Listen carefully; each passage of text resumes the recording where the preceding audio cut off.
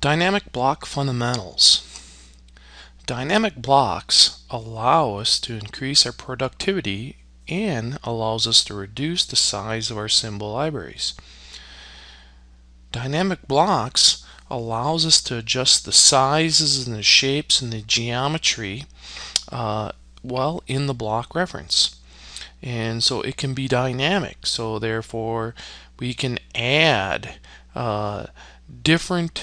we can assign different parameters, actions, geometric constraints, and constraint parameters to the block.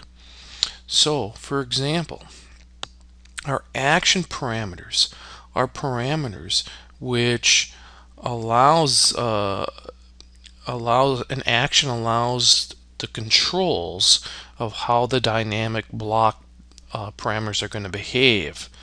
And we can also put constraints that we used earlier in our dynamic and when we constrained our various geometry, we could put those types of constraints in as well. So for an example, here we have an architectural door. We use various types of action parameters, and when we click on the door, we get various parameters, such as I can click this and it'll flip the direction of the door.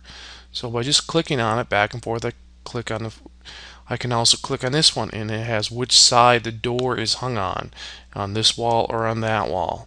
So I can flip which side the door is hung on. I come over here and I can set the door size, and I can have them to preset sizes such as 32, such as 36, and so it'll go to those sizes. I can also come over here and I can set the different width values of the wall, how thick the wall is for that. So I get a lot of different controls, and I can also set the angle. Let's say I want to open this 60 degrees, or I want it to be closed. So I have all kinds of options here that I can do. Open at 45.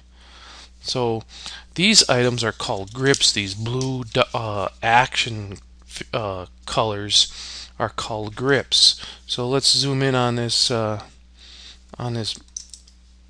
bolt here. Here's another example. When I click on it, I get various grips. So I grab onto the end of this and I can change the various lengths. Now one block can have all these different lengths. Instead I would have to have individual blocks in my block libraries to change those. I can change now the width of this value to certain increments. So I can change the width of these things. And I can actually just move it around with this other grip. So I have a variety of things dynamically that I can do in my dynamic blocks, but the main purpose of our dynamic blocks is that we can provide increased productivity and reduce the size of our symbol libraries and make our symbol libraries a little bit more manageable. And we do this by using action parameters, and we also can put constraints, dimensional constraints that can control our dimension sizes.